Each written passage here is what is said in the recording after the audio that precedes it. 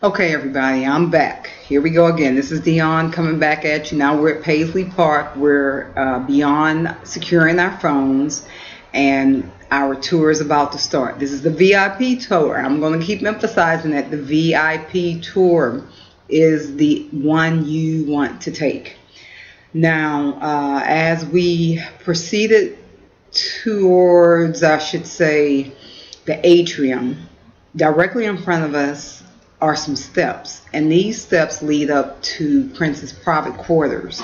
And what they did was separated it with a I guess what one would call a velvet rope, separated that. So as I stated, as we walk towards the atrium, you see some steps that are blocked off, and that is Prince's private quarters. His private quarters are not open to the tour. However, I'll have to tell you about Majesty and Divinity, his two doves, which is really cool. And it's an interesting story with them, and I'll share that with you shortly. Here is the jump drive right here that we purchased, and I'll tell you more about that for Studio B, and then you'll be able to see my picture that I had taken in Studio B. However, as we proceed along the wall, there's platinum and gold albums, and of course it's encased over a clear encasement, I'm sure for security reasons. And as you proceed to your right of the staircase, you walk a little while longer to your right, and you see what is this huge frame of tickets. I think they were tickets in Europe, but it was man, it had to have been over 50, 100 tours that Prince, during the time when he was touring, and it was tickets from every location, which is really cool.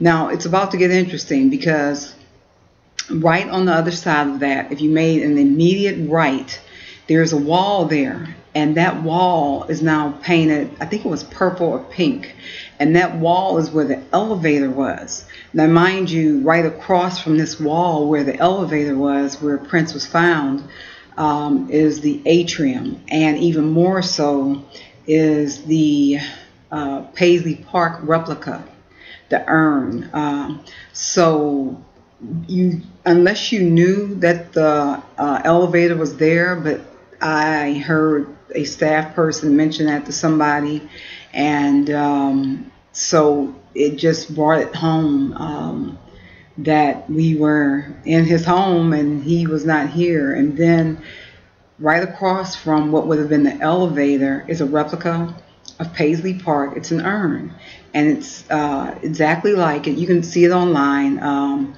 and it's beautifully done. It's encased in like a plexiglass encasement, and it sits directly in the center of the atrium. Oh, I forgot about this.